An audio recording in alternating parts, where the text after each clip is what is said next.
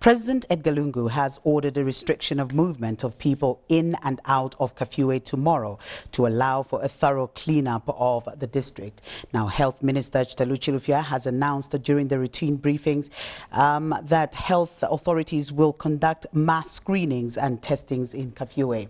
Now, Dr. Chilufya said this will allow the health authorities to quantify the extent of the COVID-19 problem in Kafue.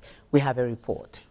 Following the classification of Kafue as a COVID-19 hotspot, government has gone a step further to order a restriction of movements into and out of the district for 24 hours on Wednesday, April 15th.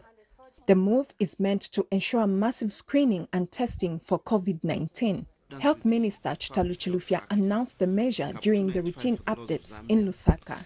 His Excellency the President of Zambia, Dr. Edgar Lungu, has authorized the invocations of provisions of Section 5.1 and 2.12.2 of Statutory Instrument number 21 and 22 of the laws of Zambia of 2020 to restrict movement of the people in Kafue, in and out of Kafue, tomorrow, Wednesday, 15th April 2020, to ensure that health workers do mass screening and targeted testing in all the hotspots.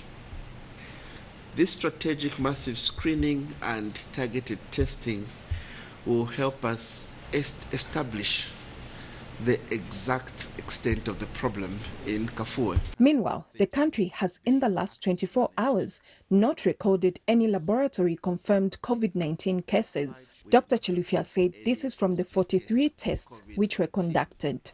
This therefore leaves the cumulative number of cases of COVID-19 45, with 2 deaths, 30 recoveries, and leaving 13 under our care in various facilities.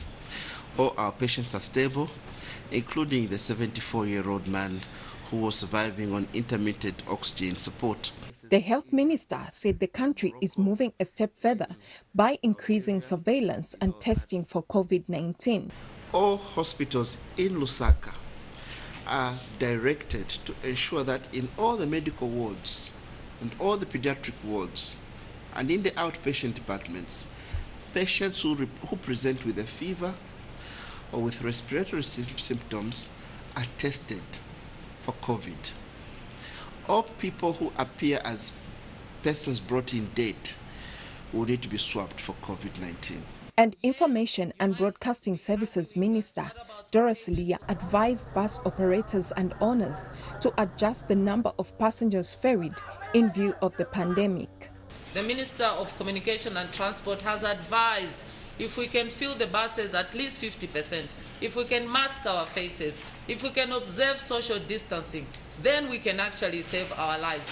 The owners of the buses have to participate in this fight against the coronavirus.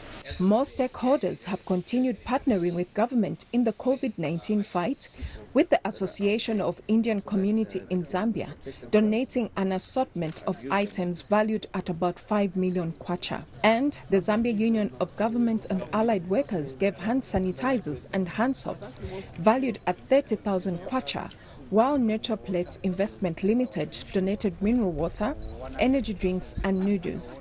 Sharon Kunda, ZNBC News, Lusaka. Thank you so much for watching. Don't forget to like, leave a comment and subscribe.